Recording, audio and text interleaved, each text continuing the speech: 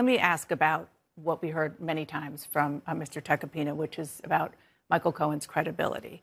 He did plead guilty to 5 counts of tax evasion. I want you to listen to something he said on CNN this week.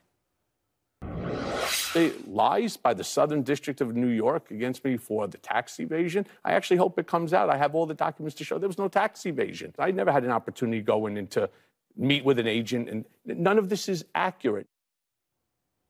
He pleaded guilty to that. He pleaded guilty to these crimes, and now he's saying he never committed them.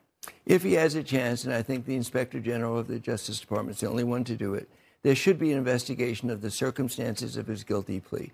No journalist has done it, including you, who I respect greatly. On a Friday afternoon, he was given an ultimatum. Either plead guilty to everything, we're not even going to show you the tax documents, or by Monday morning, we're going to indict you and your wife. So he pled guilty.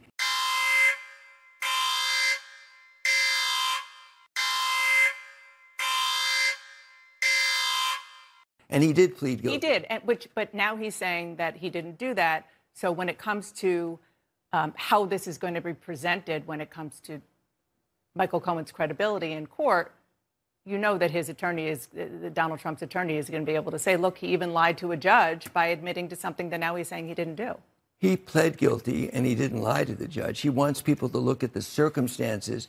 And let me repeat what happened that I'm asking an Inspector General to the Justice Department to look at. The Southern District prosecutors said to his lawyer on a Friday afternoon, we're going to indict Michael Cohen and his wife on Monday morning unless he pleads guilty to all of these crimes.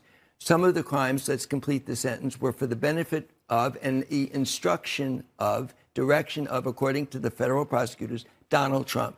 And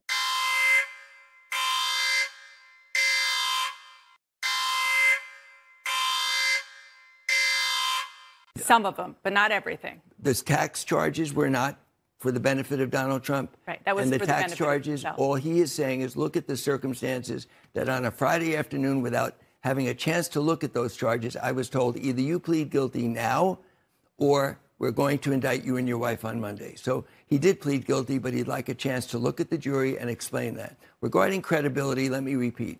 Everything Michael Cohen has said since he decided to tell the truth, he lied for 10 years for Donald Trump. He went to the American people in front of Chairman Cummings, and he said, I lied, I'm ashamed of myself, I own that.